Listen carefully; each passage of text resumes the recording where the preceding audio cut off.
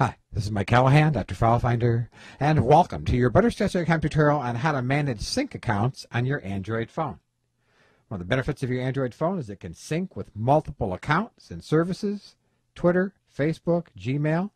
Sometimes you need to manage those things. So we're just going to tap on Settings, and then tap on Accounts and Sync. Let's scroll this up. One thing you'll notice is that you can have it checked to automatically do background data so they can sync and send things anytime. If you have that off, then they have to wait for you to manually tap Sync All. You see, here are your manageable accounts. You can have more or less. I have Backup Assistant. This icon indicates that it is syncing. I also have Flickr.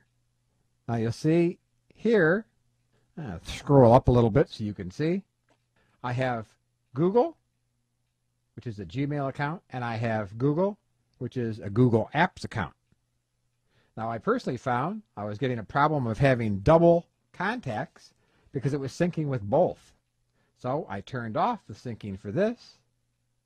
I turned off the syncing for missing sync temporarily. And you see I have it syncing with Twitter and with the weather.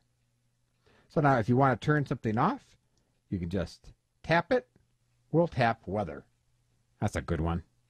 And when you do that, you see account settings. You tap on that. You see the update frequency, the temperature scale. If you go back, you can tap next to sync weather data and uncheck it, and then your weather won't sync. If you want, you can force a sync by tapping Sync Now. So we'll go back. So this is a way that you can manage the various accounts that you sync with, and you can control the flow of data. For example, if you find you're getting double contacts or double pictures, you might want to analyze what it is you have syncing and maybe turn off the syncing of something that's contributing to the problem. So that's managing your sync accounts on your Android phone, and that's all there is to it.